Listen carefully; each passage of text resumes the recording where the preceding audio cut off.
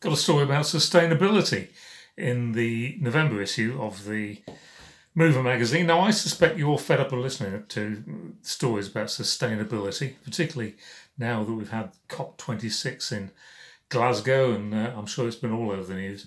But I urge you to read it. It's on page 8. It was an interview a webinar thing that Phoebe did, and it was very good, and I sat in on it. There is an awful lot to know about it from the point of view of, well, the moving industry or any industry from that point of view. It's not just simply about what you can do to protect the environment. It's about what you can do to protect your company, and by doing exactly that. So do have a look at the story. So it's on page 8 of the November issue, and I predict that we're going to be talking about this a lot more in the months and years to come.